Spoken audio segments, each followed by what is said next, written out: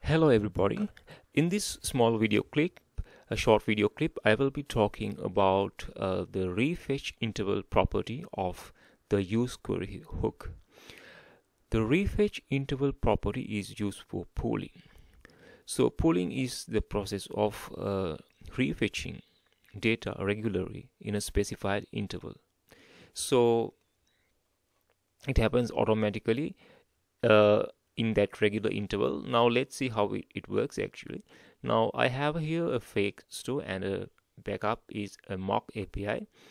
So I will be changing the price here to 38, the price of the keyboard, and you can see when I update, the price of the keyboard changes automatically. Let me demonstrate again. For the shoes, let me put 80. As you can see, it changes. So now let's see what the code for this one is. Now it is actually a UseQuery hook.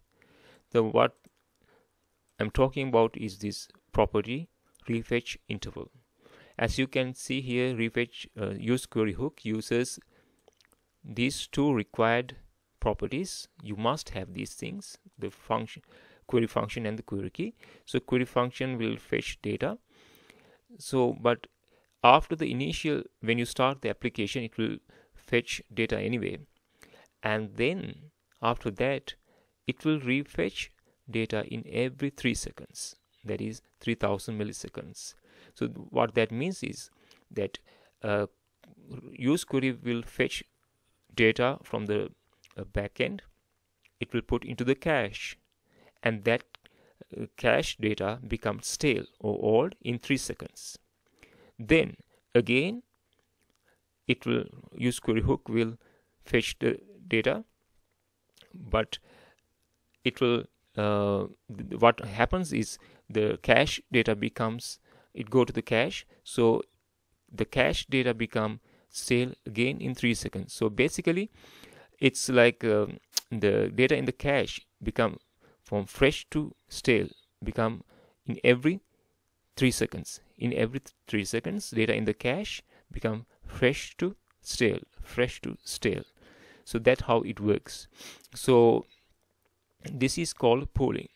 So fetching data, refetching data in a regular interval. So one thing to remember with this refetch interval is it will work only when the browser window is active. Right now it will not fetch any data because it's not active. Now how do you see it? Let me demonstrate this one. So there's an easy way to demonstrate this one. So I have my store here, and this is the back end and front end.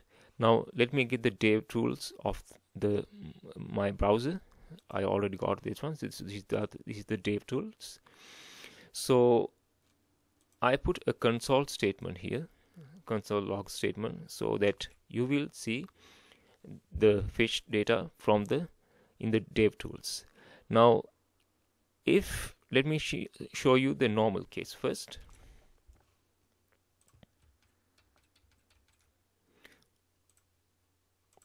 So this is the store here, and this is my backend. Let me move here, and this is the dev tools. Now this is what happens normally. Okay, so if I change the data here, let's say keyboard, I put $40 and I update it. As you can see, it changes the price here, and you can see that in the dev tools, and which is normal. Now let's see, I make it inactive, this my store, by minimizing the window. Now let me change let me first clear what is in the dev tools again, so that it's more clear to you. Now I change the price here. Let's see, it's 50. Now as you can see here, my front end did not fetch any data, and that's why you cannot see anything in the dev tools. So as soon as I